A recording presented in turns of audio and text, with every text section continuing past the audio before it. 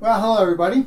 In this video, we're going to talk about possible mechanisms, possible tactics to protect the Earth from an asteroid or comet that's heading our way. Periodically we get hit. In fact, we get hit by small things every day. And once in a while, we get hit by something larger. Just a few years ago, the Chelyabinsk meteor, which was about 20 meters in diameter, had an impact of about 400 kilotons equivalent.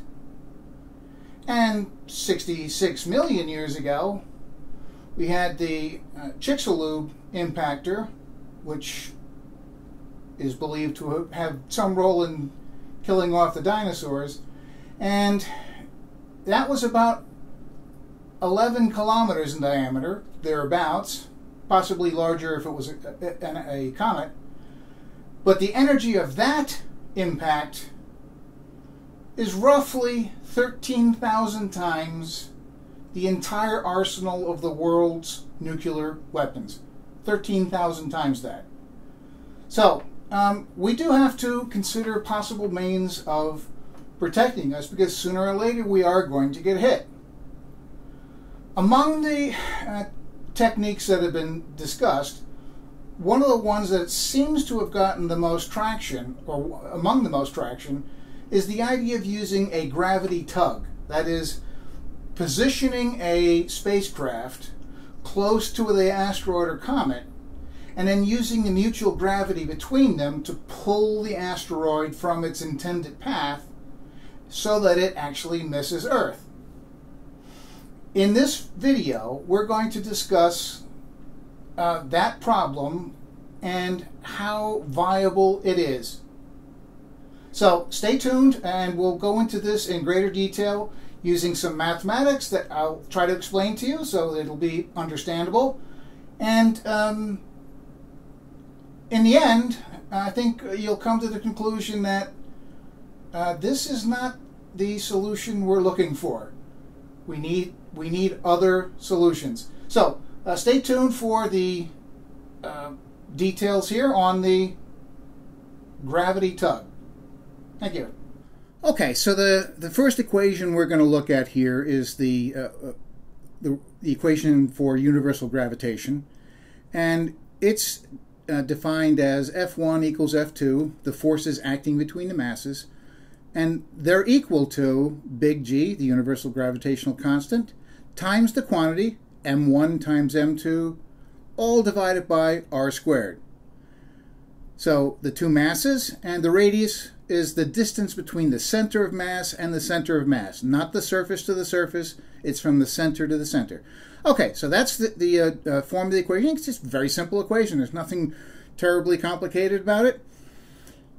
So if we look at our example here, I've chosen a value of the mass equal to Earth and a value of the radius equal to Earth.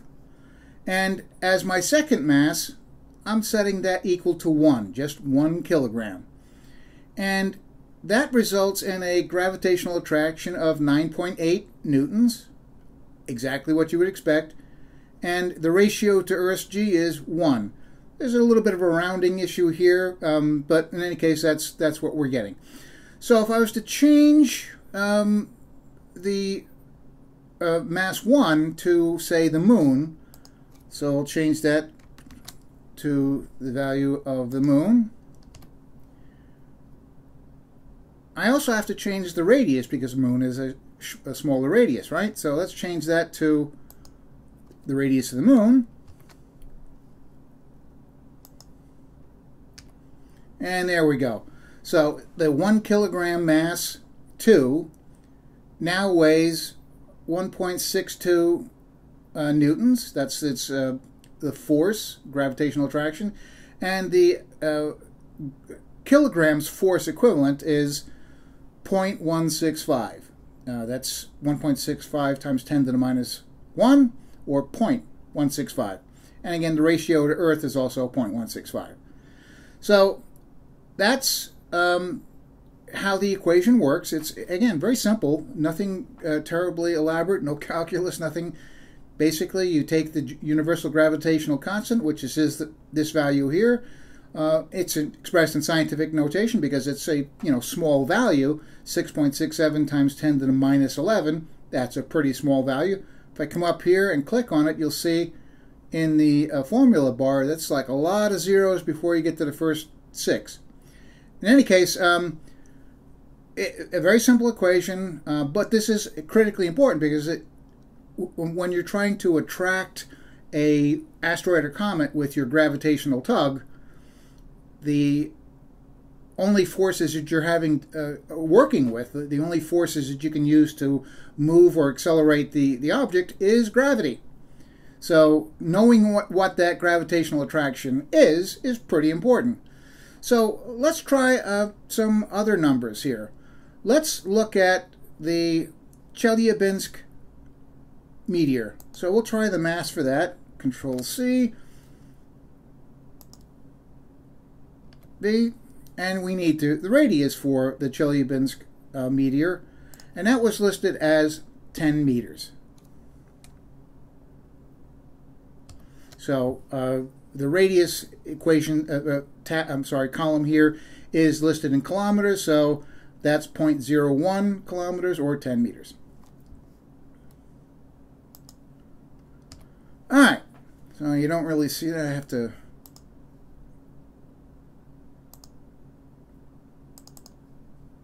do that. Okay, so with Chelyabinsk meteor being the mass 1 and a 1 kilogram mass sitting on the surface of the meteor, what would the gravitational attraction be?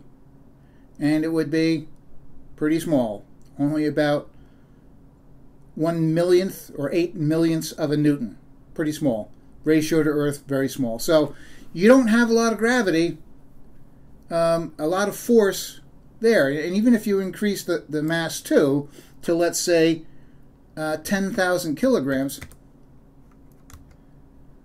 the force, the mutual attraction is still a small fraction of 1 Newton, about 800ths, about 0.1 Newton, pretty small.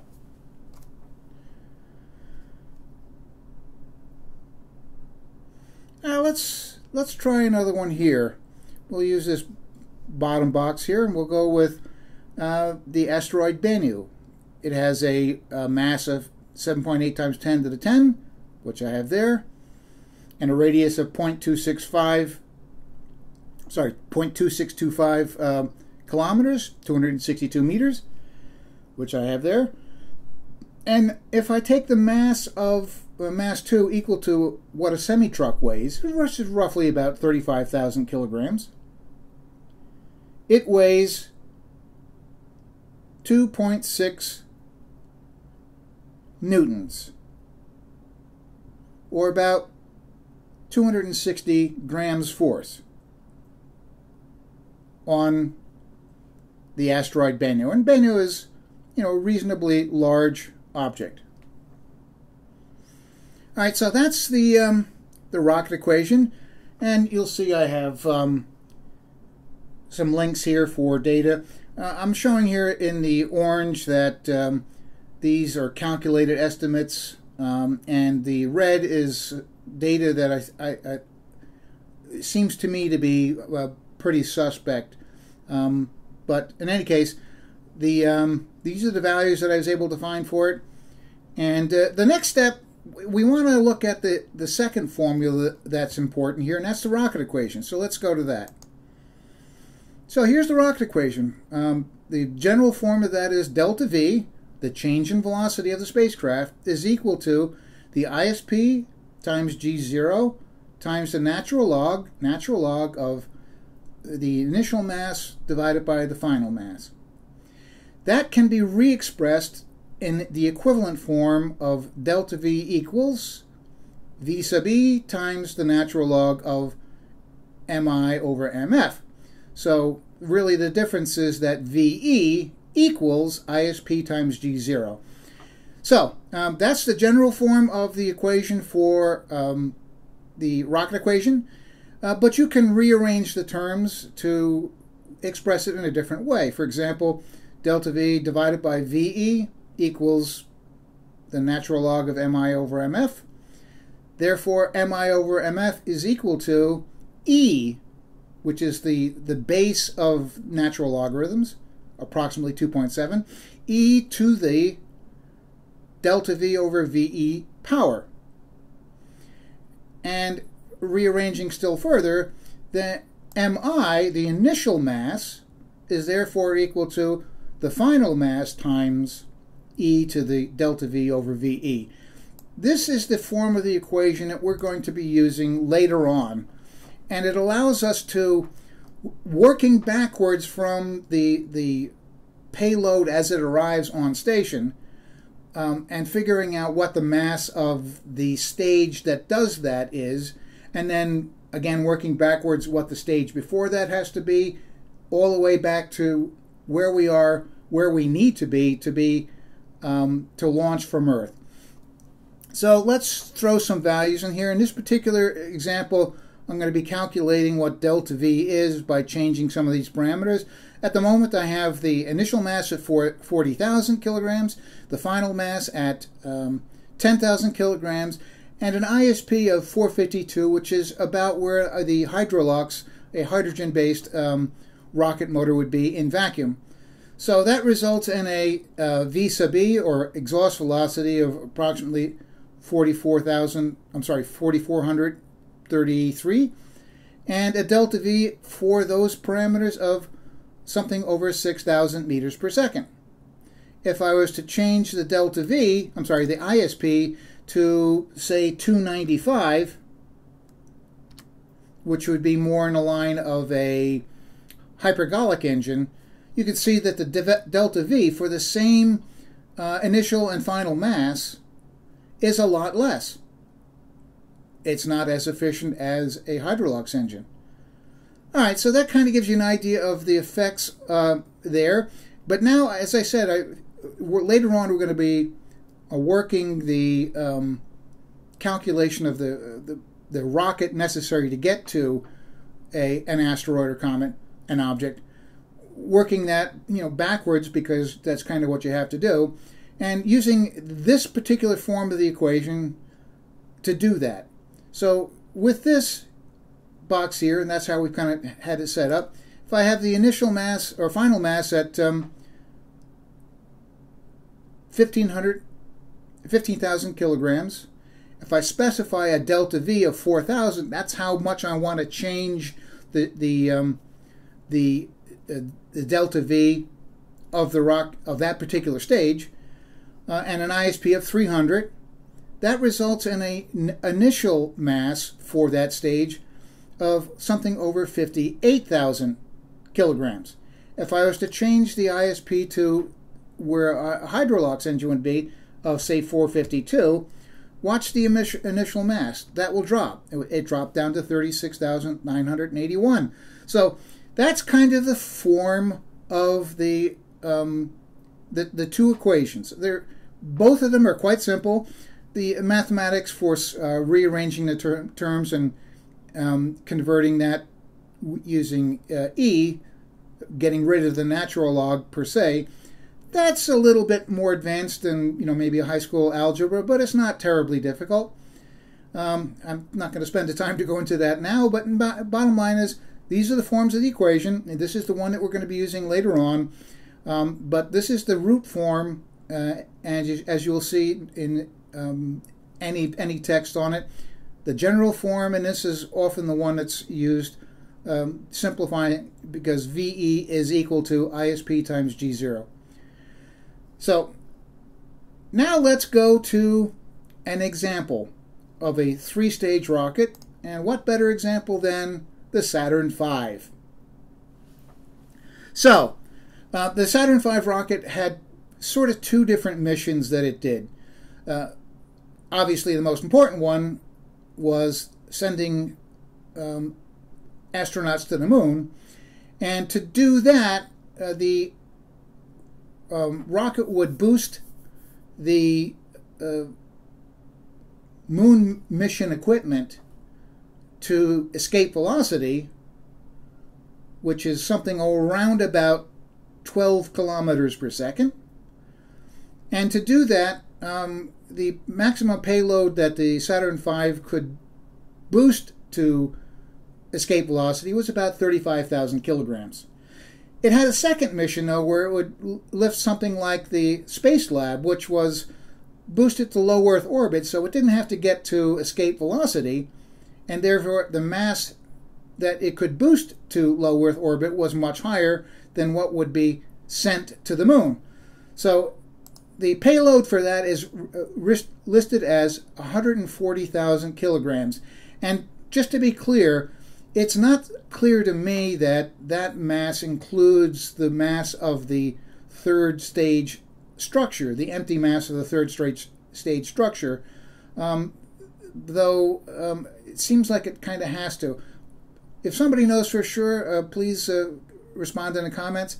In any case, using that as the final mass, and remember we're using this form of the equation where we're starting with a final mass, in this case stage 3, and working backwards to figure out what the initial mass of stage 1 is, and then knowing what the initial mass of stage 1 is, and adding the mass of the empty structure for stage 2, I know what the final mass of stage 2 is, and then I can work backwards from stage 2 to stage 1 to the point where we know what the initial mass of the entire rocket is, which is showing here as 2.98 million kilograms, which is right in line with what the rocket actually weighed.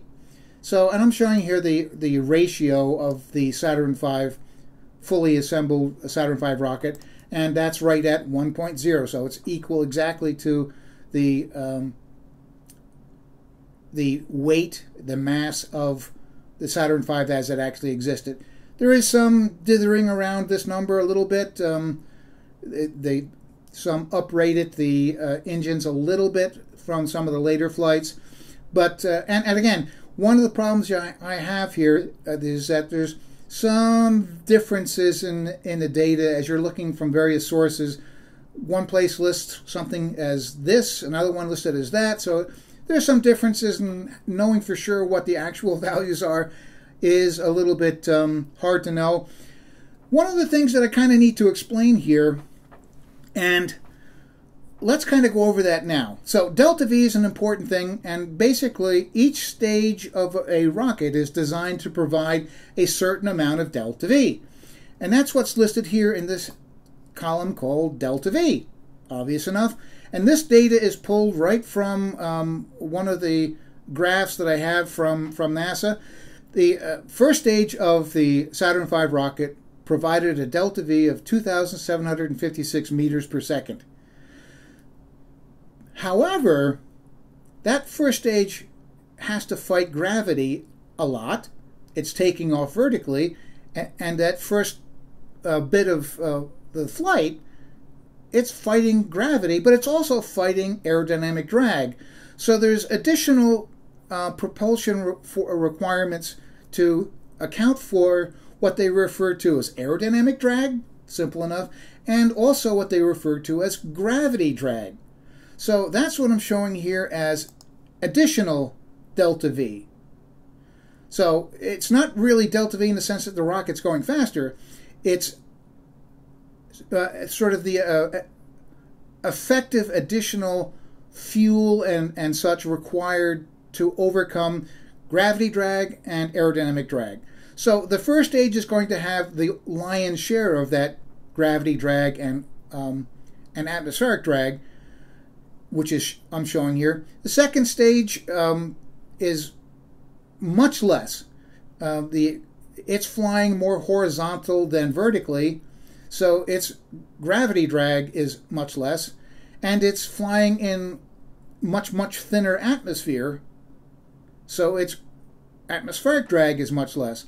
And finally, when we get to the third stage, there's very little gravity drag and very little atmospheric drag. Very little. So these, again, I have to confess, are approximations that I've come up with. And when you look at the calculations for the total delta V, I'm showing that as 7,800 meters per second. 7.8 kilometers per second is, in fact, what the general accepted value for the velocity necessary for low Earth orbit is. But adding the additional delta V to overcome the gravity drag and atmospheric drag results in an effective delta V, shown here, totaling about 9,000, 8,900, and it varies somewhat. So again, these are approximations, and I'm using as the ISP the actual values listed for that. The ISP for the second and third stages are for the Hydrolox engines, the J2 engines, and since both of them are working in more or less vacuum, the ISP is at its highest. The ISP of the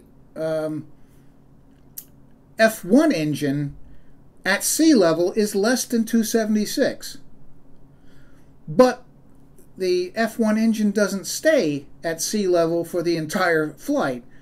In fact, the average, time-weighted average elevation or altitude of the first stage is about 12 kilometers, thereabouts, and the air pressure difference is sufficient to increase the ISP a little bit.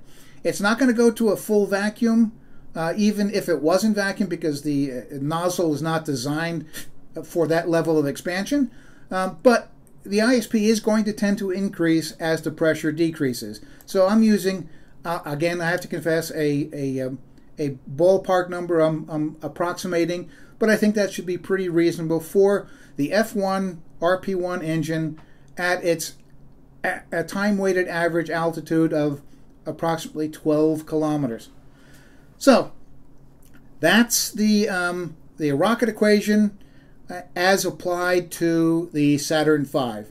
The next step we're going to talk about is the direct mission to intercept an incoming asteroid or comet object from Earth, and I say direct mission as opposed to using gravitational assist to get there. If you have a short notice mission and you don't have the time to take advantage of the gravity assist, then you're going to have to try to fly a more direct flight to it. And we're going to talk about that here in just a minute. Okay, so this is where we get to the meat of the issue, the problem. We're assuming now we need to intercept an incoming asteroid or comet object, and we have short notice, so we can't make use of gravity assist. This would be a direct flight, direct mission profile, launching from the Earth and heading as directly as possible to the asteroid for intercepting it in the shortest period of time, so that we have some opportunity to deflect the object. Again, working like we did with the Saturn V, a three-stage rocket example, we're starting with the final stage. We're starting at the end and working backwards. So with an initial mass, or sorry, a final mass, the mass of the rocket system, the Gravity Tug, as it arrives on station at the asteroid, of 5,000 kilograms, and with a 4,000 meters per second delta V for the final stage, using Hydrolox engines, our best case example for ISP, that would result in an initial mass of 12,000 kilograms. And then to calculate what the final mass of the stage 8 would be, I take that weight and I multiply it by 1.2. That 1.2 is equal to, the 1 is equal to this mass, and 0.2, I'm assuming, this is an assumed value, I don't have any values I can pull off the shelf for this. This is a hypothetical rocket, right? So I'm assuming that the mass of the empty stage 8 is equal to about 20% of the rest of the rocket. And I use that same 20% for all of the stages. So These are an approximation, but it's a reasonable one, I think, because with the Saturn V, the empty stage, the mass of that was equal to about 23 to 25% of the final stage, the next stage.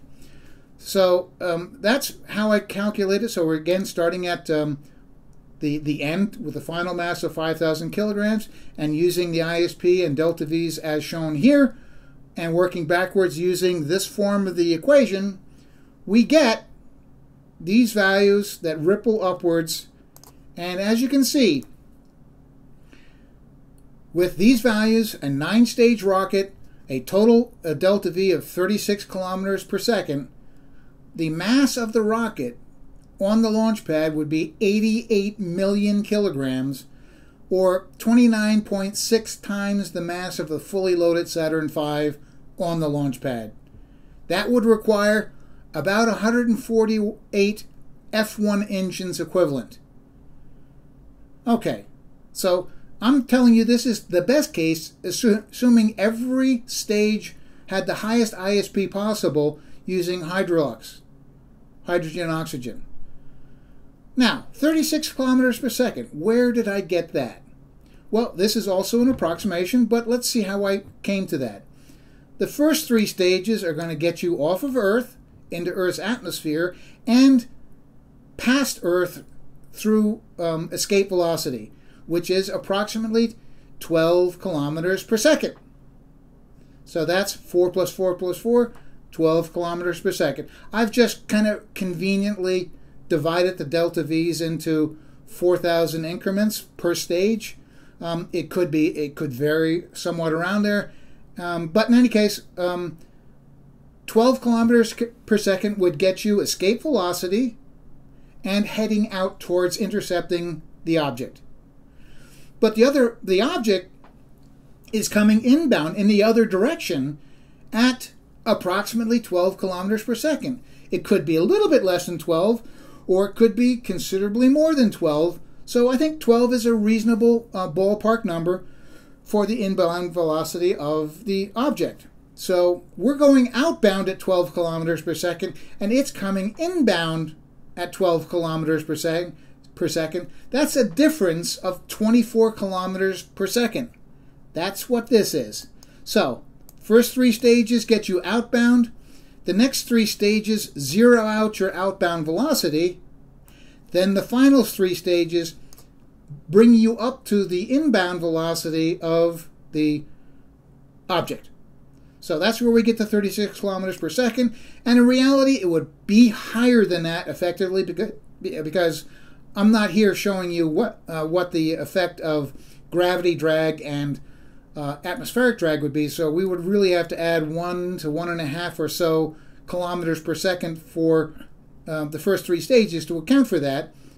And then, of course, the inbound velocity of the asteroid or comet could be higher than 12 kilometers per second. So I think, again, 36 kilometers per second is a not unreasonable total delta V. And this is where we get the problem. That much delta V is really impossible. It's simply impossible. You're looking at a relatively small final payload. You would really want it to be much higher, much heavier than that. But if we double the mass here, we wind up doubling the initial mass as well, so that that's not really feasible. We're already 29.6 times the mass of the Saturn V. And it gets worse than that. Hydrolux is not really an appropriate fuel for long-term storage. Remember, some of these engines, particularly stages 4 through 9, they're not going to be fired for about a year, maybe more. So we're going to take off, burn through the first 3 stages, and then we're going to be coasting outbound for a year or more before we fire stage 4.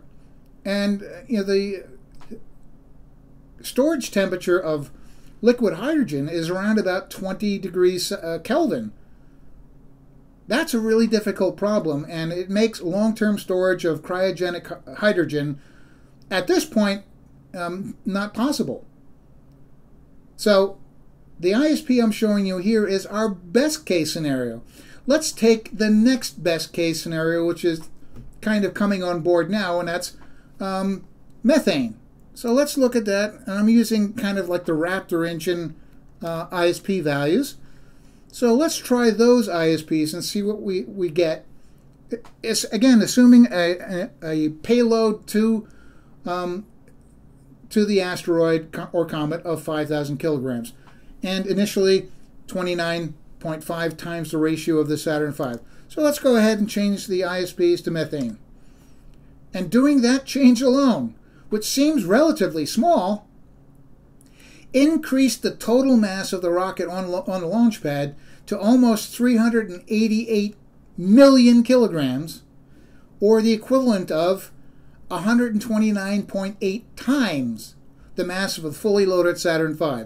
So just changing from the ISP of hydrogen to the ISP of methane increased the total mass of the rocket by 100 times the mass of the fully loaded Saturn V.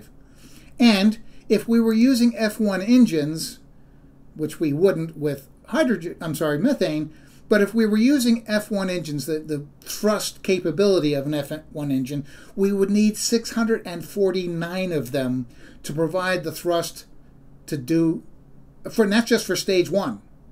That's just for stage 1. For stage 2, we would need another 163 of them, etc. So, lowering the ISP from hydrolux to methane dramatically increased the mass of the rocket, changing nothing else.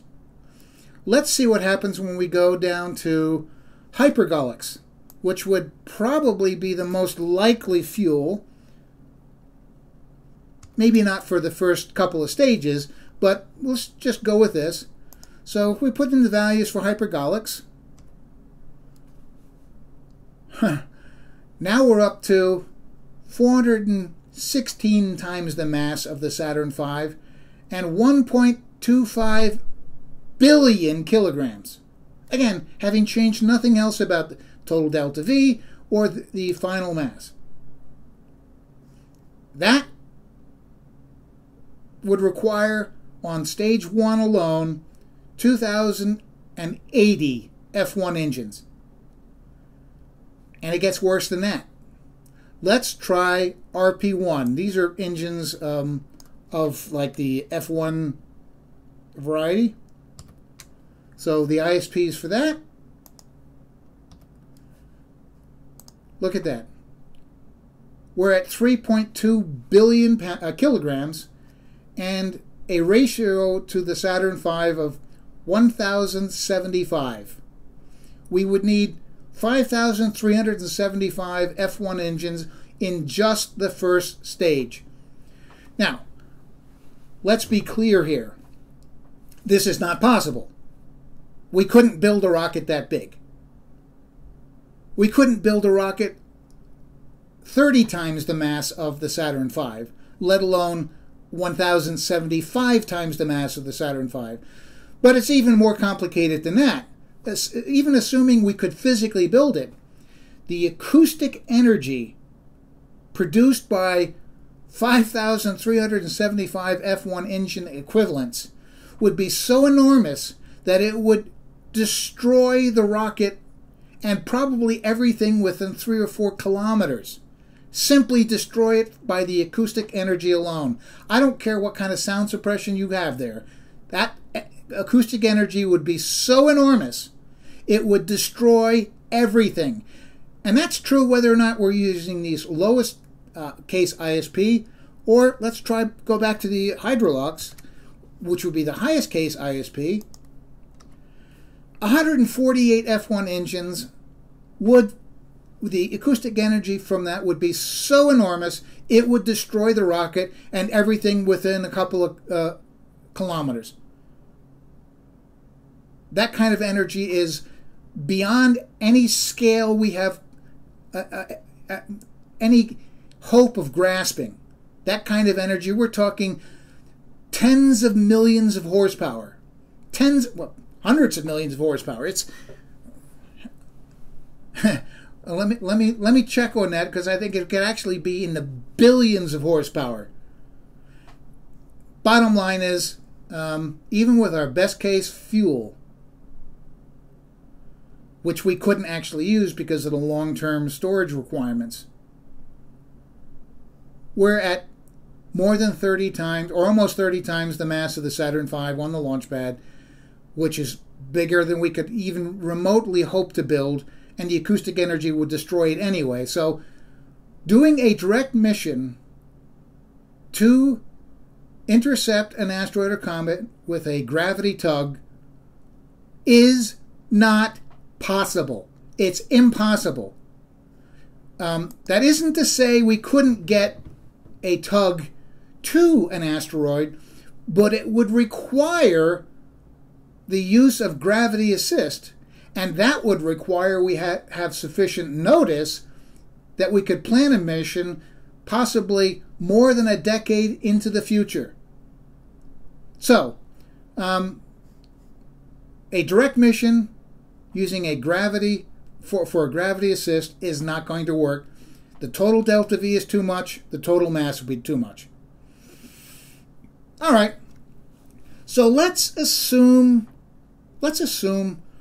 we do have enough time and that we can use a gravity assist to get there. What effectiveness would a gravity tug have if it actually got there? Would it actually do the job? Let's go to that tab.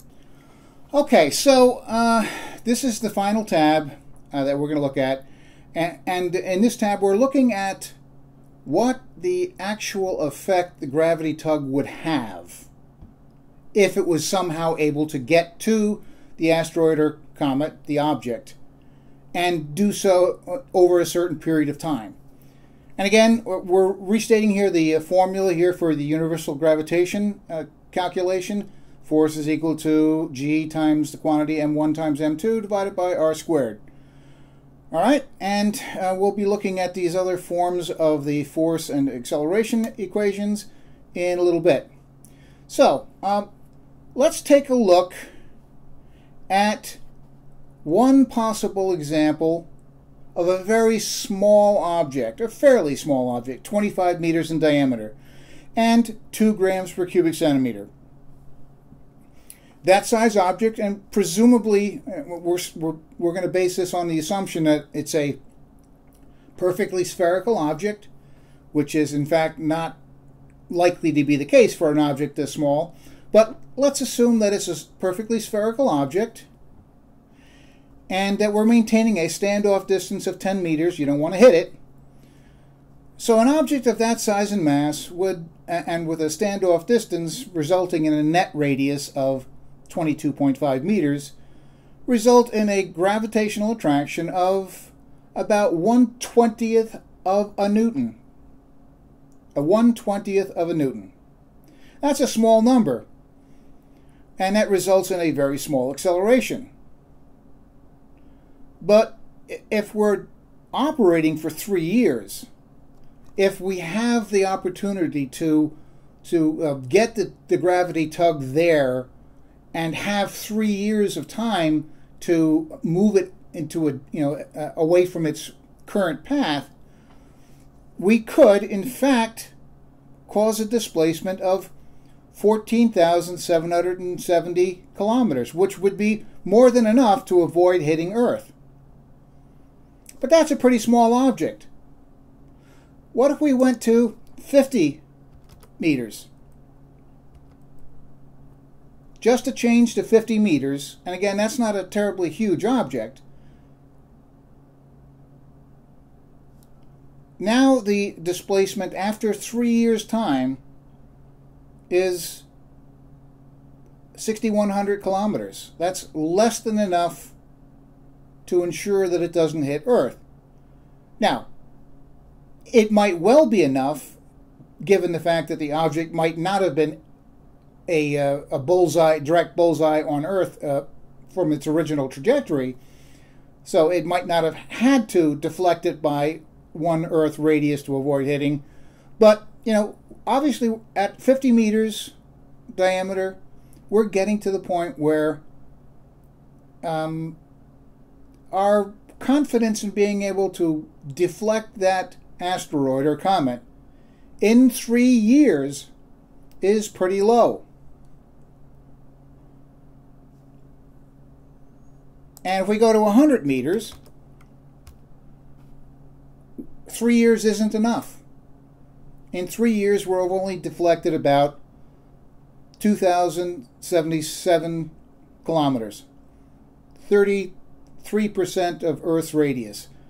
So the odds that this arrangement of an object of only 100 meters in diameter in 3 continuous years of gravity tugging, that would not be sufficient to deflect that object sufficiently. Now we're going to come over here and look at the fuel equation, because for a gravity tug to maintain station keeping about this object for 3 years, it's going to have to pulse its thrusters in order to do that. And this is a calculation here based on a pretty high ISP for hypergolic fuels, and the total number of Newton seconds of fuel thrust required over 3 years to maintain the station keeping. That would result in an amount of fuel consumed of 14,152 kilograms of fuel. Now, if we assumed that the mass upon arrival of the tug was 25,000 kilograms, that would reduce the mass after 3 years down to about 11,000 kilograms, give or take. Now, that's a perfectly possible scenario, except the thrusters would be operating for a very long total time period, cumulative operation period, very likely in the many thousands of hours. Now, that type of duration is not likely to be viable for any of the fuel-based rocket engines that we now have. Generally speaking, rocket engines seldom burn cumulatively over their entire lifetime more than about 15 minutes. Now, we would certainly be talking on the order of thousands of hours, and conceivably more than 10,000 hours. So erosion of the throat, of the rocket nozzle, of the combustion chamber, of the injectors, all of that would seem to me to make it very unlikely that a rocket motor would be able to survive that long. The alternative would be, for example, an ion propulsion system, which is in fact viable, except ion thrusters require an enormous amount of electrical power. For this kind of arrangement, we would probably be talking in the vicinity of several kilowatts, and likely more than that. And to do this in a deep space probe arrangement, where we don't have access to sufficient sunlight to generate solar power, we would have to bring our power with us, our energy with us. And the most commonly used method for doing that today is RTGs, radioisotope thermoelectric generators. But they're typically limited to about 150 to 250 watts of power. So getting in the order of kilowatts or even tens of kilowatts would seem to require tens or even 30 or 40 of these RTGs, which seems unlikely. And let's go a little bit further. So we're at a 100-meter object, and that's obviously not going to be, the tug of 25,000 kilograms is not going to be enough to deflect it. Even if we go to 50,000 kilograms, Still not enough, and 50,000 kilograms would be beyond what we could launch out of Earth's orbit, escape velocity, with any booster that we have. Even going back to Saturn V, which would be the largest booster we've ever used to launch payloads into space, that would have been limited to about 35,000 kilograms for escape velocity, roughly 11 or 12 kilometers per second. So 50,000 kilograms isn't going to be enough for a 100-meter object, and 50,000 kilograms is more than that tug could possibly be to get there, even if we assumed we got almost all of the delta V beyond escape velocity through gravity assist. So let's put that back to 25,000, which I would argue is probably the high end of what would be really more likely. And again, 100 meters is not doable. But let's go back to where we started, 25 meters. Hey, that works, right? We're at 14,000 kilometers. That would work. But here's the problem. Even at something as small as 25 meters in diameter and 3 years of operation, while it seems like it works, that's on the presumption that this is a spherical object where the net radius is a reasonable value. If it's an oblong object, and almost certainly it will be, think Ultima Thule, you might have to have a net standoff distance at 25 meters or more. And that simple change changed our effectiveness from 14,000 kilometers, which would definitely miss Earth, to 5,300 kilometers, which might not, in fact, probably would not miss Earth. So, even with these very small objects, our ability to deflect them is highly suspect, even after 3 years of effort. And if we get to the larger objects, and let me Control Z, let me make that, say, 1,000 meters, which is certainly a possible object. The object that hit Earth 66 million years ago and was at least partially responsible for destroying or killing off the dinosaurs, that was 11 kilometers or larger, depending on whether it was an asteroid or a comet. So that was at least 11 kilometers, more than 11 times this size, or more than 1,000 times more massive. So let's go back. Let's go to 1,000 meters, and we'll keep it at 2 grams per cubic centimeter. It could well be greater than that. It could be less than that. But at 1,000 meters diameter, our deflection in 3 years' time with a 25,000 kilogram tug and a 10-meter standoff distance is 29 kilometers. Less than 0.5% of Earth's radius.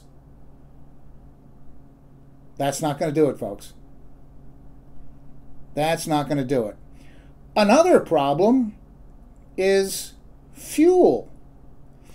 Let's looking at this particular example. A 1,000 meter diameter object, 2 grams per cubic centimeter, and a 25,000 kilogram tug. Let's step over here. In 3 years, with the same force requirements, these are the cumulative Newton seconds required, and that's the fuel required, 196,000 kilograms. many times the mass of the tug, on the order of 8 times the mass of the tug. Obviously not possible. So even if we had the effectiveness sufficient, we wouldn't have the fuel to do it.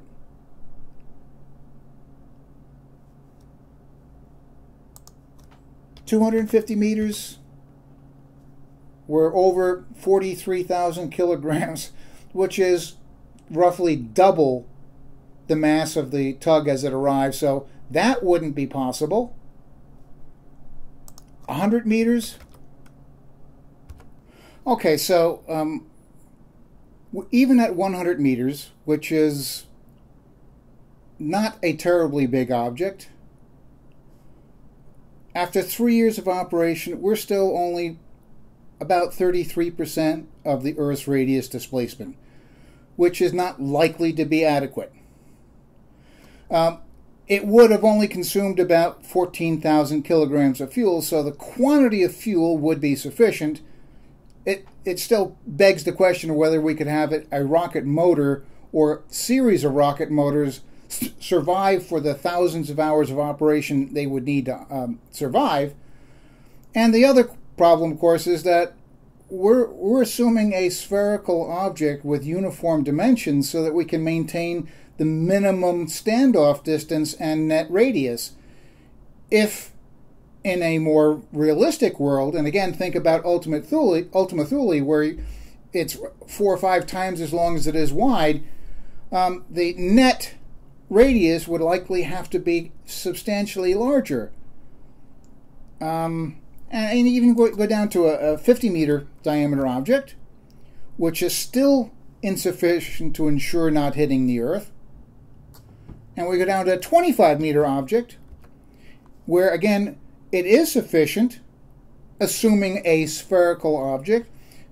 But if we're not spherical, if we have a standoff distance, an average standoff distance that has to be 15 meters, just 15 meters further, call it 25, and now we're not confident we're going to avoid hitting the Earth.